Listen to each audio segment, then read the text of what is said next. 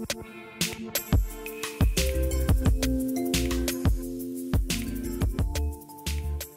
everyone, so in today's video we are going to be talking about the absolute best and the worst affordable cream blushes out there. For those of you who may be new to my channel, guys, I love cream blush so much. I have a ton of experience with it. In this little bag we have 10 different affordable blushes, and I have found some hidden gems at an affordable price tag, and I'm pretty proud of myself. Definitely a lot to go through though today, so let's just jump right into it. Okay, so let's start off with this new release from Milani, the Cheek Kiss Liquid Blush. When I had originally posted within my community tab asking you guys which ones you wanted me to try, I got a ton of requests to try this one out. The Cheek Kiss Liquid Blush retails for $9.99. You get 0.37 ounces in here, which is actually not bad. Definitely a good amount of product. And I have the shade 110 Nude Flush. This shade in particular reminds me a lot of Dusk, the Cloud Paint shade from Glossier. When you initially apply this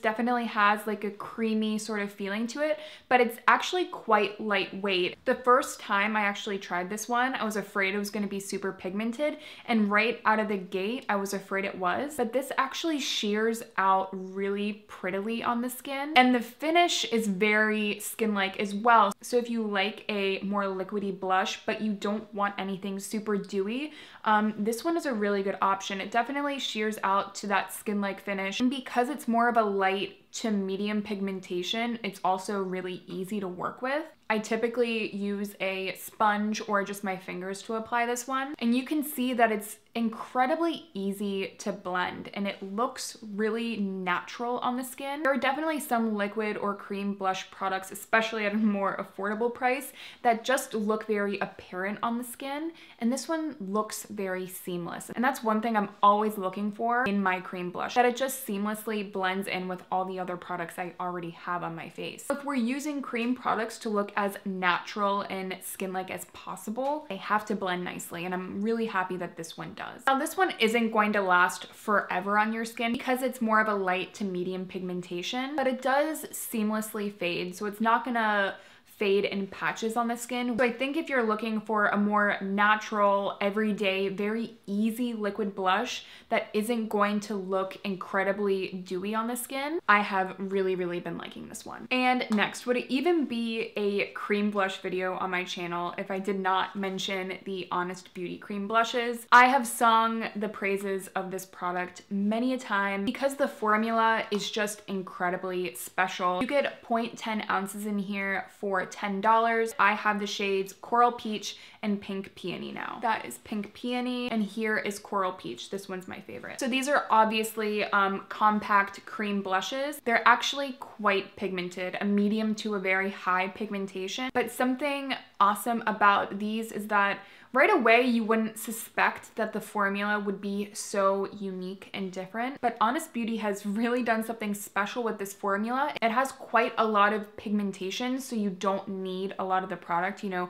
one of these is going to last you a very long time. The blend isn't difficult and it's not patchy at all. In fact, I think it's really difficult for this to not look good. For me, this is kind of my goof-proof, my fail-safe cream blush product, and that's for a few different reasons. One, this will apply effortlessly to almost any foundation. Every foundation I've ever worn this with, this really meshes well with it. And if you've already applied powder, for example, like under your eyes, and you wanted to take your blush up here, which I typically do, it's not going to look weird on top of powder. You know, some cream products and powders don't mix. This will look gorgeous on top of it. And it gives you a more natural to slightly matte finish. So it almost leaves a really pretty stained effect to the skin that looks like skin, but still adds a nice pop of color. And they last forever on the skin. I have worn one for 12 hours and still seen that like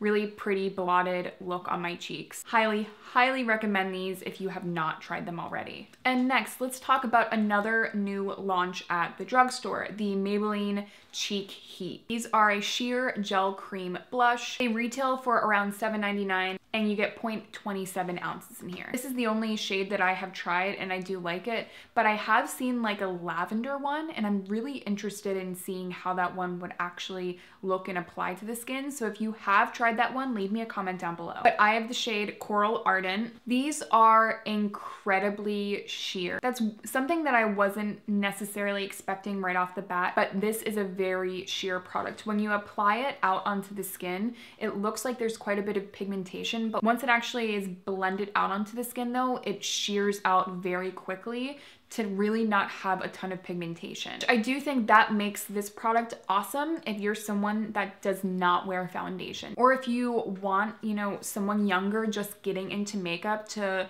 try out something super sheer and very natural. I also see this being a good product for that. This is just way too sheer for me. It doesn't give me enough pop. It's just a little bit too unnoticeable on the skin, at least for me to be able to justify to keep reaching for it. I do like that the formula kind of sets down to more of like a stained effect on the skin though. I think that's interesting. I just kind of wish there was more pigmentation and more oomph to the product. So for that reason, I wouldn't necessarily recommend this one. Next, let's talk about a blush product that is a total hidden gem. I think it released within the last couple of months, but it is the new Physicians Formula Natural Defense Multicolor Stick. This actually has SPF 20 in here, which is pretty interesting, and I believe the whole idea of this is that it also protects against blue light. I think this formula in and of itself, the way it looks on the skin, is super special. This is actually the blush that I'm wearing on my cheeks today. I have the shade Soft Pink, and this retails for $11.49,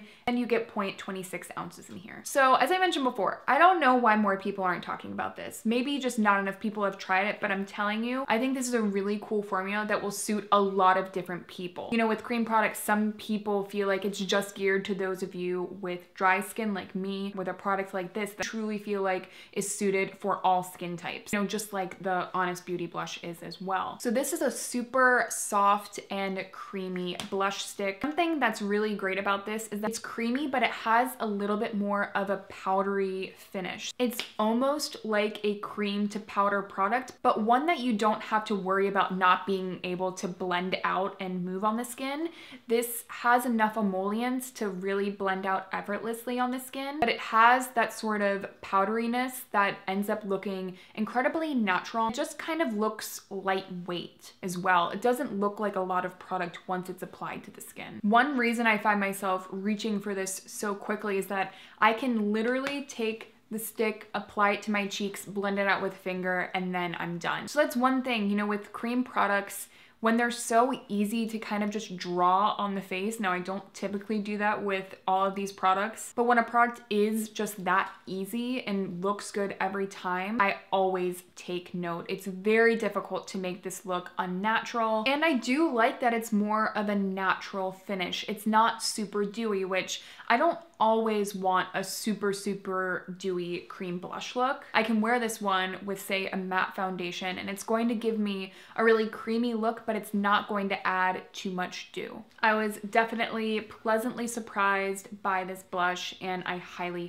recommend it. Now let's talk about a cream blush that I do not necessarily highly recommend, which is the Clean Fresh Cream Blush from Covergirl. Now, back in December when I saw that these were launching, I was so excited to try out this formula, and I've actually been trying the Clean Milk Skin Tint from the same line and have really been enjoying that. So I have the shade 350 Flushed. This retails for $10.99 and you get a full ½ ounce of product. So there's definitely a good amount of product in here. This is an incredibly pigmented product, almost to a fault, and I'm not sure if some of the other shades are less pigmented. If you have some of the other shades, feel free to just leave me a comment down below and let me know. But this shade, at least in particular, is incredibly pigmented. Probably the most pigmented out of the products we're talking about today. You can see I have just a little bit there. That is how pigmented it is, just with that little bit. That is enough for maybe 2 cheeks, which does make this a little bit of a more difficult product to work with when it's so highly concentrated in such a small amount. with a liquid product, it does become a little bit more difficult to work with. Something interesting about this product is that it has a little bit of a metallic sort of shift to it, or a finish. If you have any pores on your cheeks, it will kind of settle into them and exaggerate them a little bit. It just doesn't look as juicy and natural on the skin as I would want it to. It just looks a little bit more textured. Now on the bright side is this is one of those products that will set down and it will not budge. So if you do end up liking the way it looks on your skin, this is definitely a long wear blush that is very pigmented, so you'll definitely get a good bang for your buck, but as a whole, it just does not check all the boxes that I need in my cream blush, so I was a little bit disappointed in this launch. Now, what I think is another hidden gem from the drugstore is this cream blush from Wet n Wild. The other day, I posted a picture of me playing with a cream blush on my boyfriend on my community tab. And first of all, you guys think that he has perfect skin, which he does, and I am incredibly jealous of him for that. But this looked so good on him, and all day I was just like, wow, that just looks so fresh and the color is so interesting. So this is the Wet n Wild Megaglow Makeup Stick, and this is the blush shade. There are some concealer shades and some contour shades as well. This shade in particular is called Hustle and Glow. This is around $4.50 and you get 0.21 ounces in here, so this is super affordable. One thing that I wasn't expecting with the packaging is that when you take off the cap, and this was also the same case as the Physicians Formula, it has that sort of snap, which is awesome because you don't have to worry if you were to throw this into your bag or something, that cap is gonna come off and product is gonna get everywhere. So I love that little attention to detail, especially with such an affordable product. This color is really, really pretty. Pretty much orange. It's more of a yellow orange color. But for some reason, when you apply it to the skin, it doesn't look as unnatural as you would expect it to. It actually ends up blending out on the skin to look really pretty. It gives a nice orange pop without it just being like, whoa, that is orange.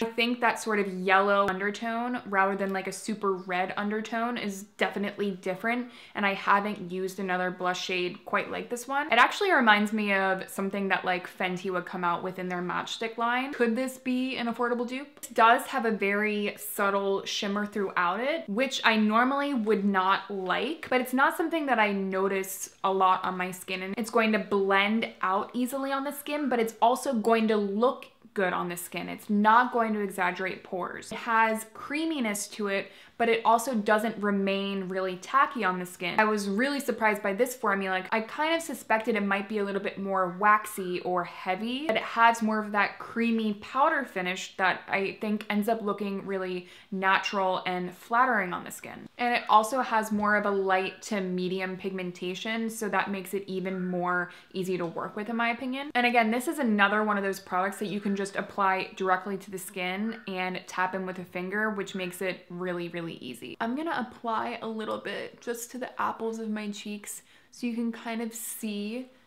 You see how like that just pops the skin?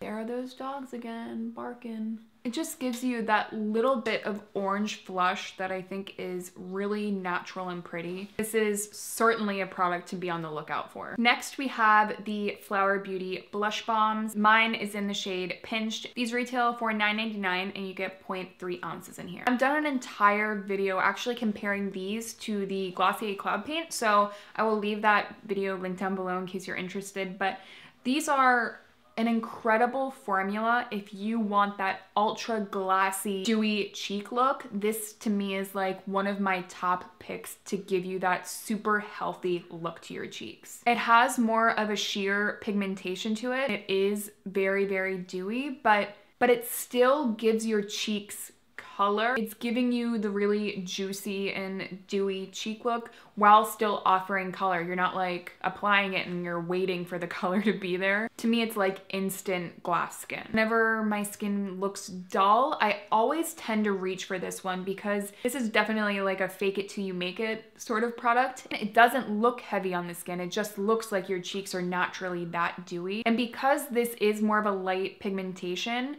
I think that sheer sort of translucent translucent quality to it is what makes it look so undetectable. It's not the most long wearing product. I get about a 6-hour wear when I wear this one, but I do think that people talk very highly about this for a reason. The effect that it gives the cheeks is incredibly pretty.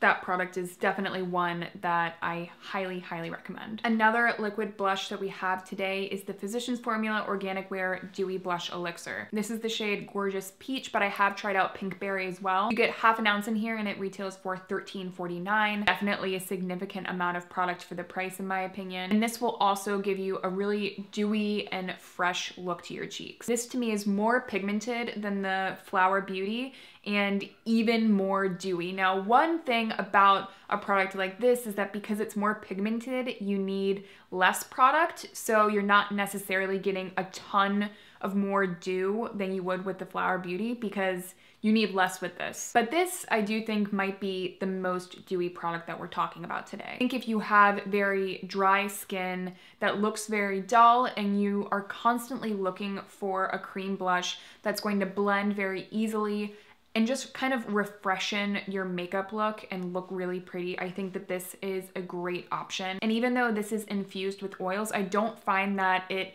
picks up any of my foundation. Again, I think this is one of my top picks for those of you with very severely dehydrated and dry skin. And here's just a little bit on the back of my hand, and you can see there, it just gives your skin such a dewy, pretty flush. I find this product to be unique because you might have noticed with a lot of the dewier cheek products that we've talked about, they tend to be less pigmented. So I think this is a nice formula because it has a little bit more pigmentation. It kind of stands on its own and is differentiated from the other products. I really recommend this one as well. Next, we have the Colourpop Blush Stix, and this one is my favorite. This one is in the shade Roosevelt. I've talked about this one quite a lot on my channel actually. It retails for $8 and you get 0.28 ounces in here. So the best way I can describe this formula is that if you took like a gel cream and put it into a stick form, this is kind of the formula of that. It almost has like a fluffiness to it that I think makes it very effortless to blend on the skin. If you were to just open this stick and apply it, you might think, oh, that looks pretty pigmented. It actually shears out very easily. It almost has a very subtle airbrush quality to it, but it doesn't necessarily have like a cream to powder formula. Out of all the formulas we're talking about today, this to me is like one of the most unique. I think it's very interesting. So even though it doesn't leave you with like a powder finish, it does still give you a little bit of a stained effect when you apply it to the cheeks. And this shade in particular, I think is very, very pretty, especially if you want that little bit of like a sunburnt effect. It's obviously affordable because it's in this video. It doesn't feel like affordable makeup. The formula and the color too feels very luxury to me. For some reason, this formula reminds me of something that Dior would come out with. Anyway, it's definitely a go-to when I'm going for like a sunburnt cheek look. And before I lose all sun in this video, we have one more product to talk about, and it is the Canmake Cream Cheeks. This one is in the shade 05. This formula is a little bit more puffy. It's kind of like a whipped cream gel formula, but it comes in this little pan. It still has